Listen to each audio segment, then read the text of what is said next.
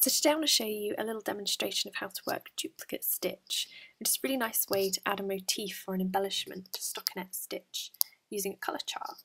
It sometimes uses an alternative to Fair which can sometimes be a little bit fiddly and time consuming. Before we actually start stitching, we need to make sure we have a nice flat piece of stockinette. This means you're probably going to need to block your piece in some way. Either you can wet block it and leave it to dry, or hover a steam iron over it. I've just steamed this little sample quickly. So to get started, we need to thread a darning needle with the yarn that we're going to use. Preferably it needs to be the same weight yarn as the knitted piece. You might get away with a slightly thinner yarn, maybe one weight down, but definitely not anything chunkier.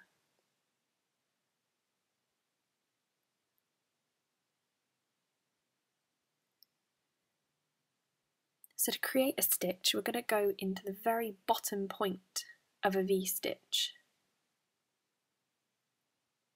Come up through the very bottom here and pull the yarn through.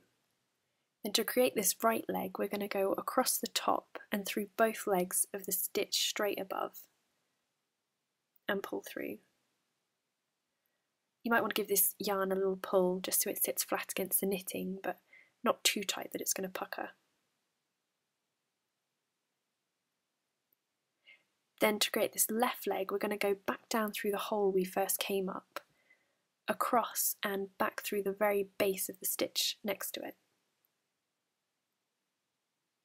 I'll just do that one more time.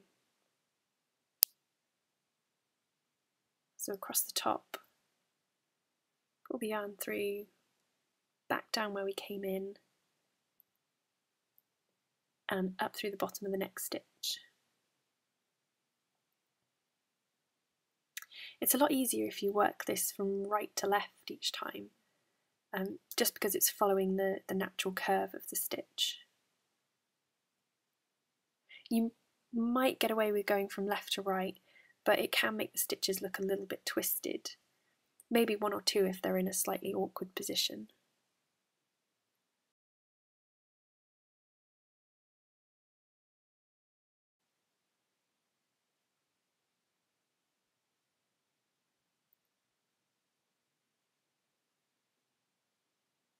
And that's it.